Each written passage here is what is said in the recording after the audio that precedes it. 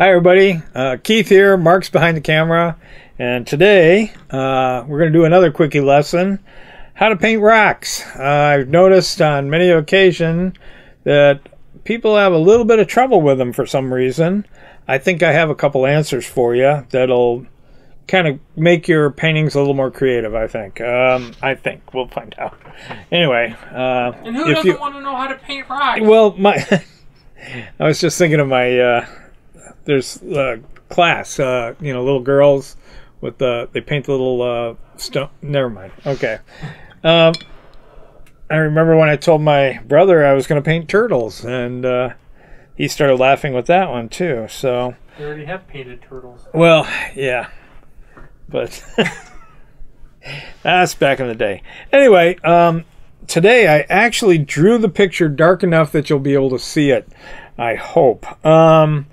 This has been a little bit of a problem we have, but since these are just kind of examples, I felt it might be a little easier on you if I actually did it hard enough for you to see it. I also put a little sun right there in the corner. That's going to be our little light source. So I'm going to have the light coming basically from left to right. So I'm going to go ahead and get started. One of the things you want to do is when you draw up your rocks, see if you can get a little facets into them. A little bit of, most rocks are not super smooth river rocks, okay? That's another whole story. I think it's a good thing to try to, little rougher rocks, little rougher edges. They don't have to be real, broken or harsh. But it's kind of nice that they're not just this nice, smooth, round stone. Try to get a little texture in it. So I'm going to go ahead and I'm going to start. I'm going to do this big one up here. I'm going to wet the paper.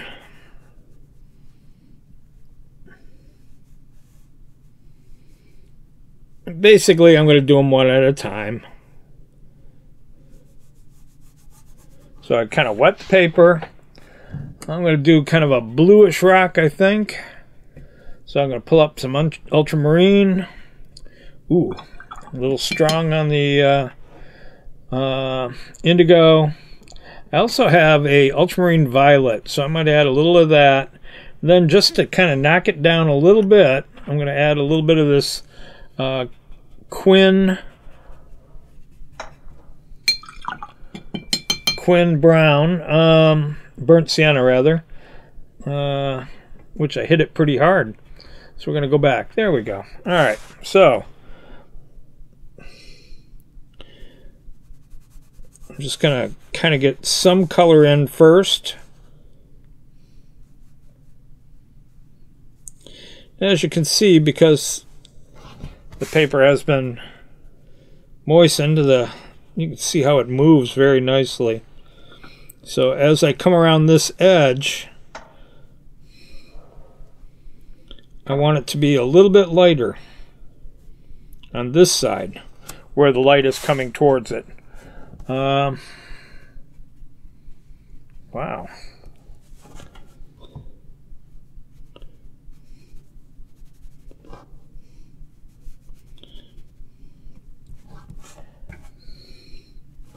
Now the idea is once again to work from light to dark.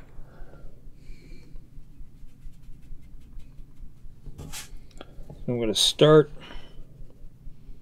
getting a little more value on this side of the rock, but at a certain point I'm going to have to stop and let it kind of dry up.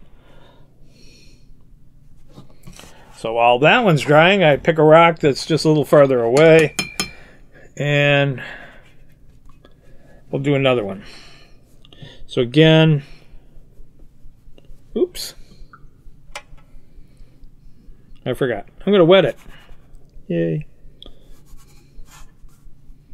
Nobody likes a dry rock. Exactly. Alright, they flow better. Alright, paint flows a little better with it. So, anyway, here we go.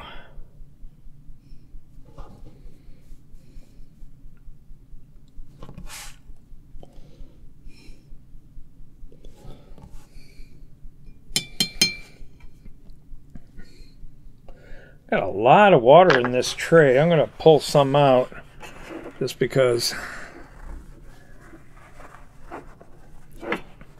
that is just a mite too moist in there. So, all right. I'm going to go ahead and I'm going to vary up the color a little bit. It's got a nice bit of violet. Again, some of this Quin brown.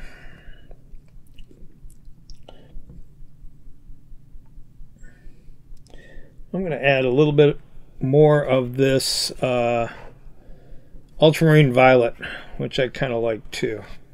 Alright. So again, I'm going to try to find a rock unadjacent, not adjacent to another one. That's just so the colors don't bleed into each other? Exactly. Which can look cool too. Don't get me wrong. But for this example. Now, in case you didn't notice on that one, I didn't wet it first. I know. It's a rock, for God's sake. No, anyway. So,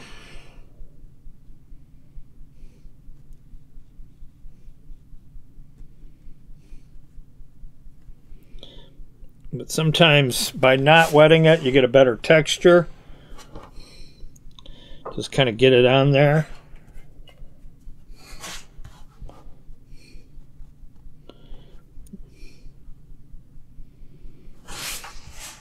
As you can see, I'm light, dark, and then we're going to start putting facets into these things as I move along. All right.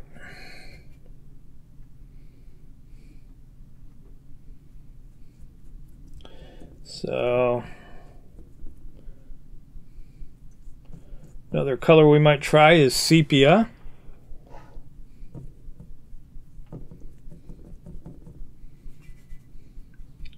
It's my favorite poopy brown.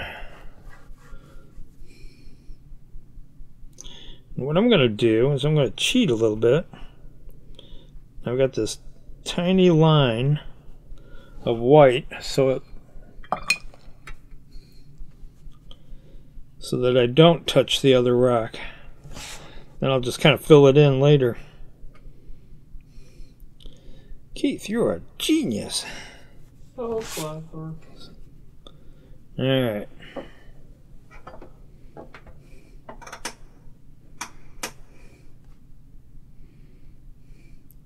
And, you know, there are such things as pretty rocks, too.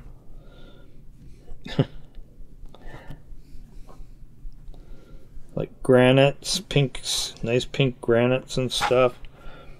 You gonna show a sample how to do that? No, hell no. Why did you bring it up? Just to let people know that, you know, your rocks don't all have to look like grim, dark, foreboding.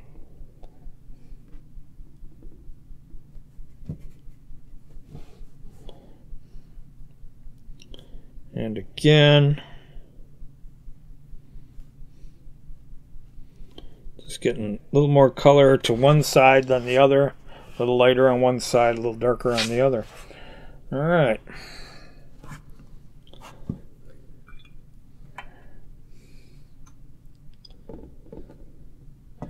I could make one pretty rock, maybe. If you insist. I do. Fine. We'll do some kind of, maybe some kind of pinky granite. I'm using, what is that? It's like I've never seen it before. I'm using Naples yellow and a little bit of crimson to get kind of a pinkish cast. Now, when you do use the Naples yellow, it does have white in it, so the color can be opaque. But I think if you get enough water on it, you can thin it down and pink it up, lighten it up a little bit. All right.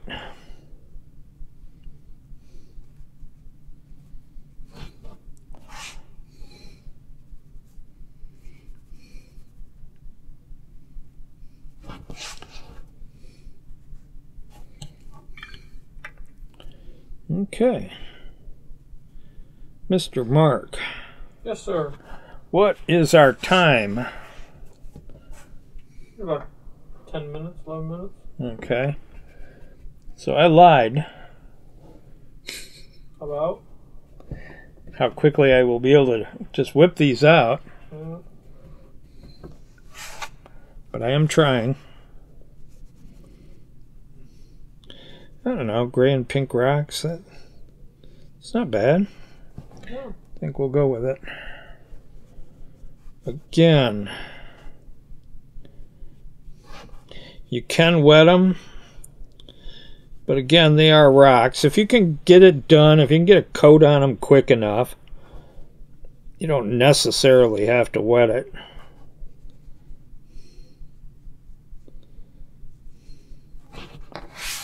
Cool. All right. And what else we got?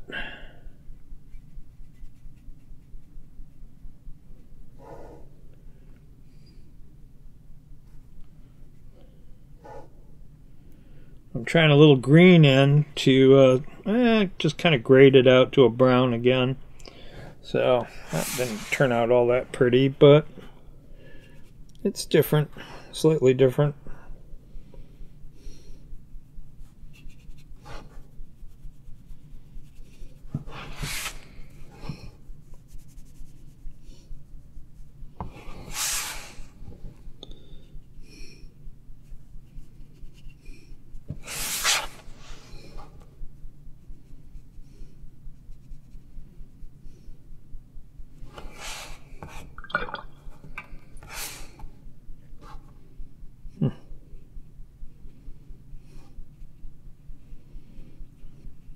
So slightly lighter on one side than the other. So are these rocks by a river? Are they in a field? They float Yep, in space? these are in a white void. I guess it just depends where you're. I've done so many different kinds over time. Texas, they're by rivers. I loved around Austin.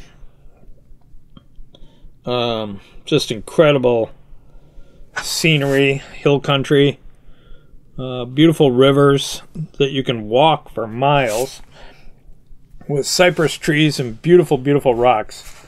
A lot of pink granite there in that area. In Hawaii, when I lived there, it was all black. I was on the Big Island. It was all fairly fresh lava. You know, geo what? Geo something. Thermal? No. Geographic? Yeah, national. Geometric? Nope, time-wise. Anyway, can't think of the word. There's no time for thinking. But time-wise, it's fairly fresh lava. And black and shiny. So you would have on that stuff, oftentimes it would be there'd be a lot of white in your image because of the reflection of the light off of a fairly shiny surface.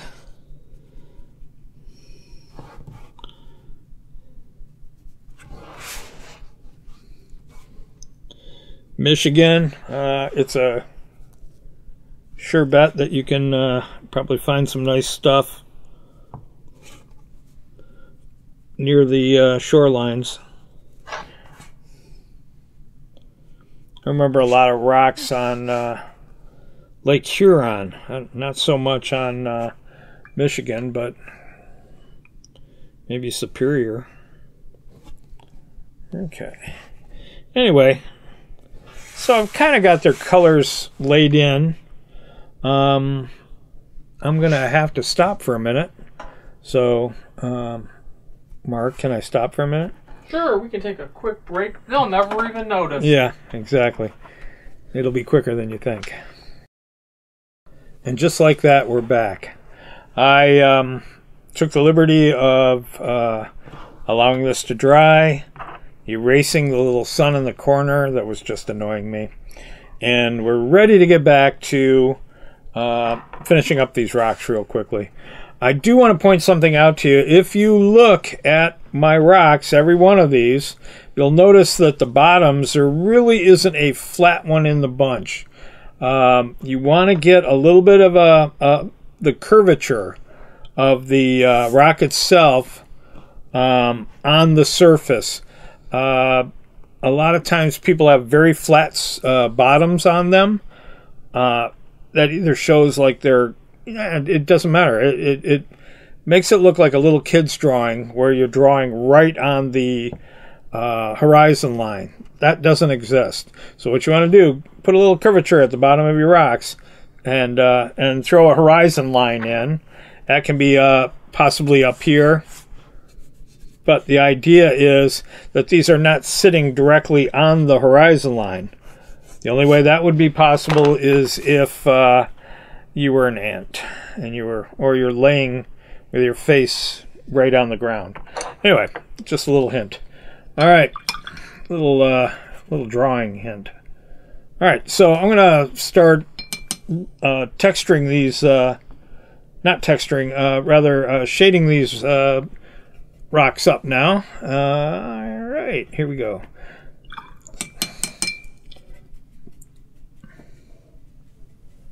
So I'm going to start with the big guy back here.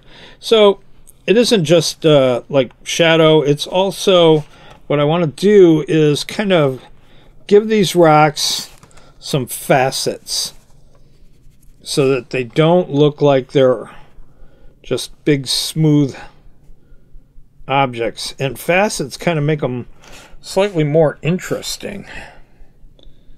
It actually makes them a lot more interesting. So you want to kind of look at it and kind of make decisions how you want to facet your rocks. Is he saying facet? What would I fasten them to? Yeah, exactly. So as you can see, I've started kind of just gently giving some shadow to some of these, perhaps a facet or two that is not directly in the light, like this little bugger right here. And as you can see, it creates a little more interesting rock if you have just a little bit of texture and facets to them, not just texture. Okay.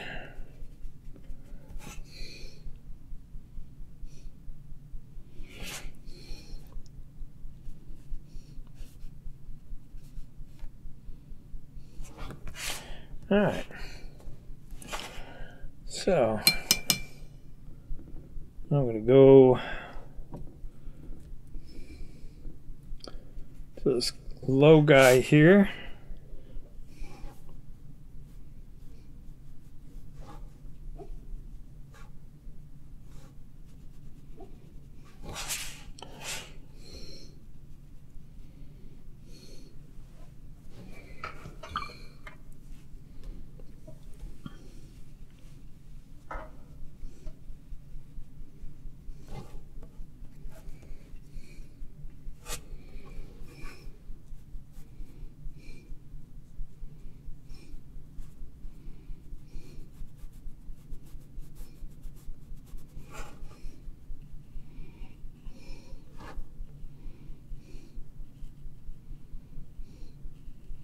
So I'm kind of roughly, if you saw that, I kind of, using the side of the brush, kind of dragged my brush a little bit.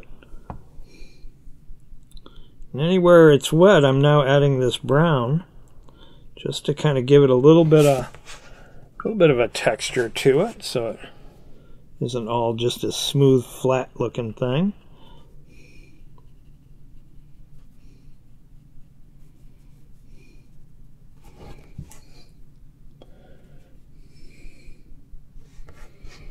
I like to use violets to help create shadows.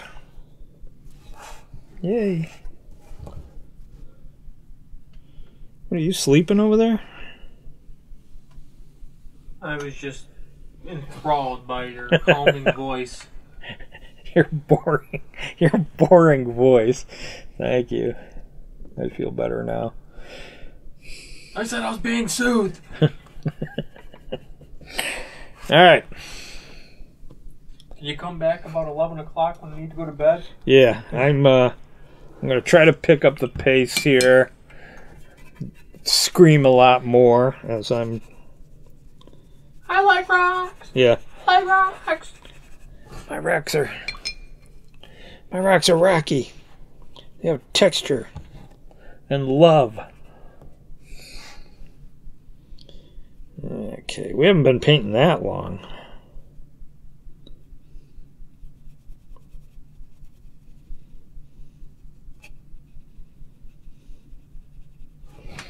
All right.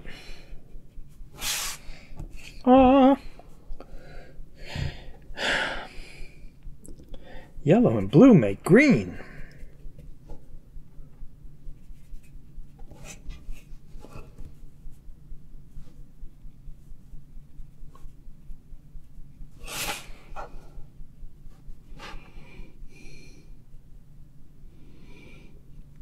The dulcet tones. All right.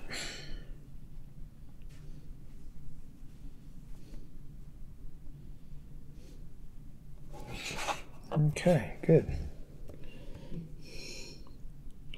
Well, I can amuse myself for hours. Somebody better be able to. Yeah. Okay, so...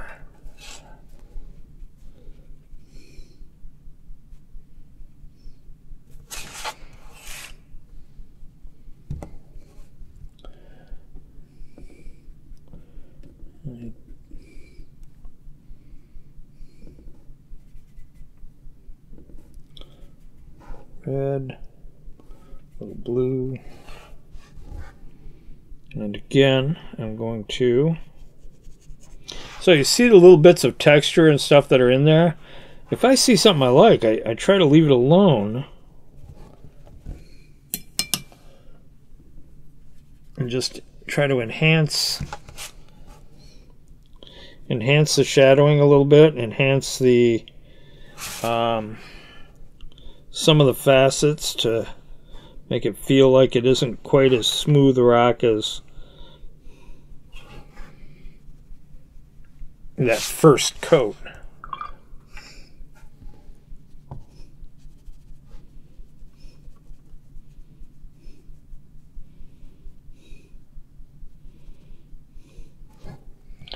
And just a little, real dark. Just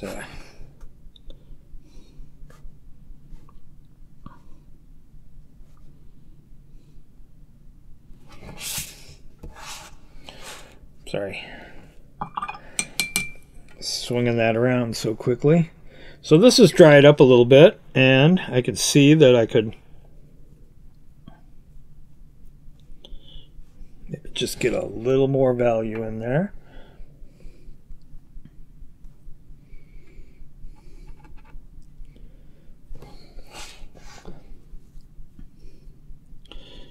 So these little browner rocks are mostly using the violets, the burnt sienna, the quin sienna, a little bit of indigo.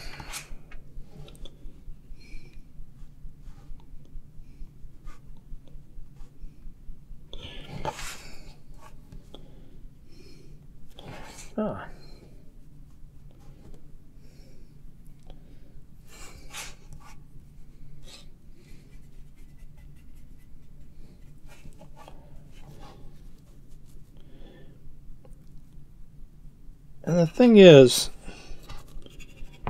what's going to happen is you're going to paint and you're going to let it dry. Then you're going to look at it again and go, do I need more value? Do I need more color? What can I do to make this, you know, slightly more interesting? Add a background. You know what? You ask for something quick and... I don't get it anyway. Okay, fine. What is the 5-minute lesson? No, not 5. I meant 50-minute lesson. By the time you're done, you'll chop it down into something I'll be ashamed of. Where's my head? I'll just recommend everybody, if they want to watch it in normal speed, to set their YouTube slower. I'll be playing it back at 400 speed. Yeah. Turn it back to the 1960s. Alright. See, I leave little bits of light here.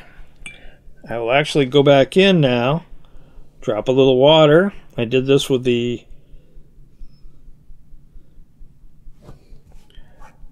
branch lesson I did earlier this week.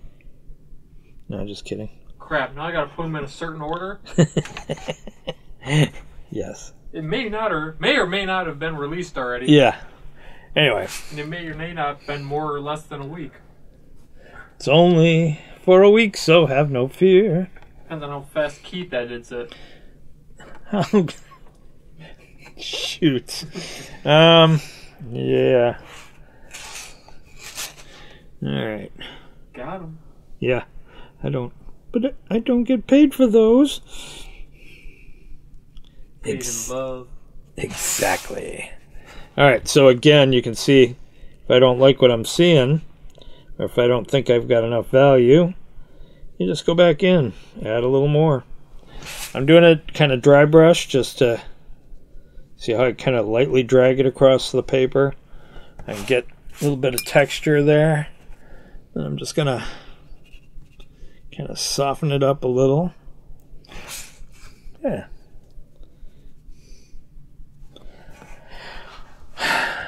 Anyway, I could do this all day. Please don't. Alright, fine. But I won't. Mark has a budget. He has to put all this film, pay for all this film. Wait a minute.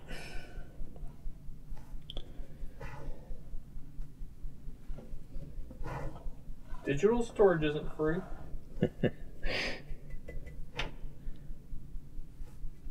Alright. So, when you do kind of put rocks together too, you kind of want to make sure they're kind of shadowing each other also. So that looks pretty good. And the other thing I'm doing right now, as you can see, is I got a nice little dark chunk in there. I'm going to do it over here now too. You need value. You need the very light to the very dark to make it halfway interesting. If not, you'll just get a very kind of bland pile of rocks. So, like I said, I think it's important. See these little corners, these little triangular little areas where rocks meet each other? That's a great place to throw a nice little dark spot when you can. That just gives them good separation.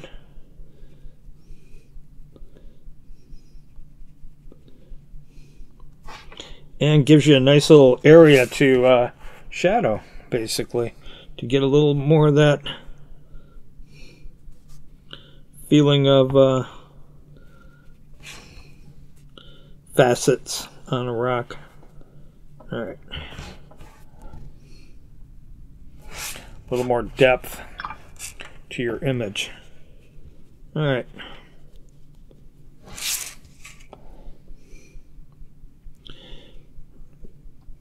And I tell you what, it's going to take you a couple tries. But once you get the hang of this, you'll be able to paint every lighthouse across America that's sitting on a big rock. Alright. Promise. Yeah, I swear. This is one of those lessons when I teach my classes that they seem to appreciate. So it looks easy. It's a little trickier than you think, but like I said, once you have it, you'll be able to just kick out stuff all the time. Like I said, rocks don't have to be boring. Did I say that? I don't remember. We could go back in the video.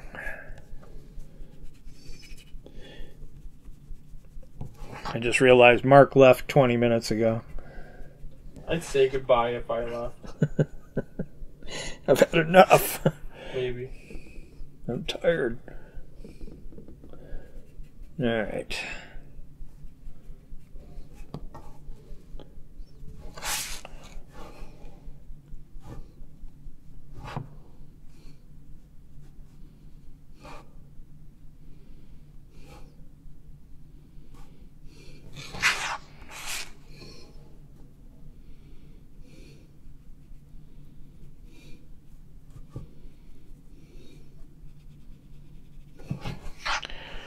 All right, monsieur. I do believe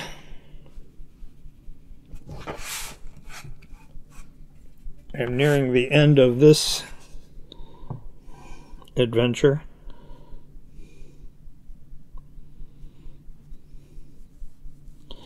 I know, if it was an adventure, there'd be blood. And pirates. Ooh.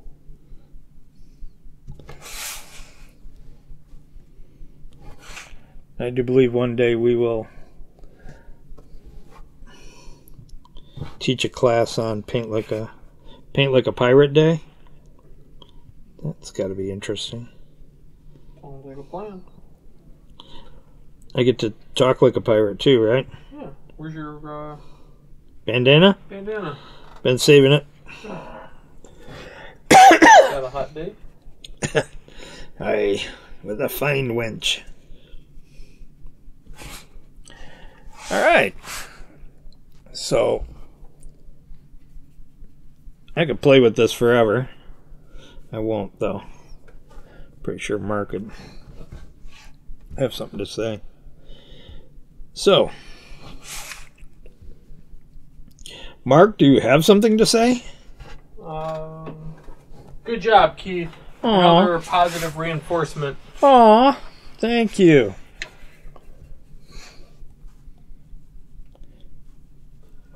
I guess if you'd like, I could tell everybody to go to rkmcguire.com, check out the prints you have, and check Please. out other videos, subscribe to the channel, like the video, share it. Go to Students of RK McGuire Facebook group, share your work, look at other stuff that people are doing. And on the website as well, we have material lists now, not in the description of the video, links to the website in the description. But if you want to see the material list for what Keith's using, the paper, the paint, the brushes, that's all on rkmcguire.com. Your go-to source for everything Keith's kind of doing. And other places, too, maybe. Wait, what? Huh? I don't know. Where am I going next? Oh, no. Goodbye! Yeah. Anyway, thank you very much, everyone. Probably going to do one more in this series. We're still trying to figure out how to name it. So until next time, take care. Thank you very much. Bye.